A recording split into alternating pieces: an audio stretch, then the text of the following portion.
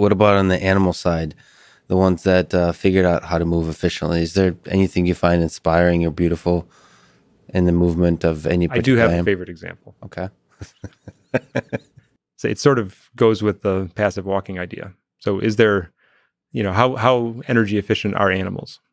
Okay, there's a great series of experiments by George Lauder at Harvard and Mike Tranafilo at MIT. They were studying fish swimming in a water tunnel. Okay. And the type of fish they were studying were these rainbow trout, because there was a phenomenon well understood that rainbow trout, when they're swimming upstream at mating season, they kind of hang out behind the rocks. And it looks like, that's tiring work swimming upstream.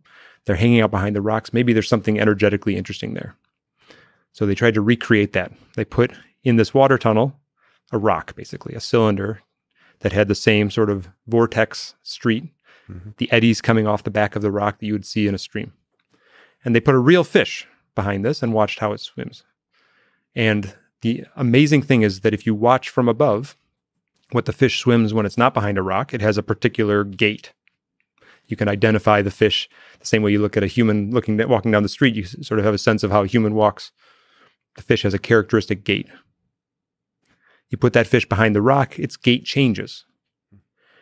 And what they saw was that it was actually resonating and kind of surfing between the vortices.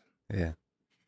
Now, here was the experiment that really was the clincher, because it wasn't clear how much of that was mechanics of the fish, how much of that is control, the brain.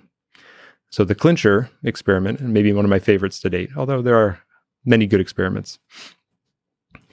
This was now a dead fish. They took a dead fish. They put a string that tied the mouth of the fish to the rock, so it couldn't go back and get caught in the grates. And then they asked, what would that dead fish do when it was hanging out behind the rock? And so what you'd expect, it sort of flopped around like a dead fish in the vortex wake until something sort of amazing happens. And this video is worth putting in. Yeah. Right. What happens? The dead fish basically starts swimming upstream, right?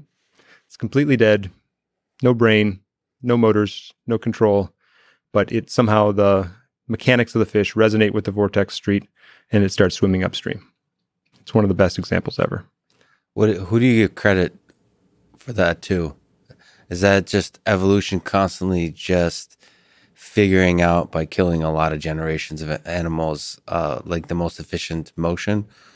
Is that, or maybe the physics of our world completely it's like if evolution applied not only to animals, but just the entirety of it somehow drives to efficiency, like nature likes efficiency? I don't know if that question even makes any sense. I understand the question. That's reasonable. I mean, do they co-evolve? Yeah, somehow I don't know if an environment can evolve, but I mean, there are experiments that people do, careful experiments that show that animals can adapt to unusual situations and recover efficiency. So there seems like, at least in one direction, I think there is reason to believe that the animal's motor system and probably its mechanics adapt in order to be more efficient. But efficiency isn't the only goal, of course. Sometimes it's too easy to think about only efficiency, but we have to do a lot of other things first, not get eaten, and then, all other things being equal, try to save energy.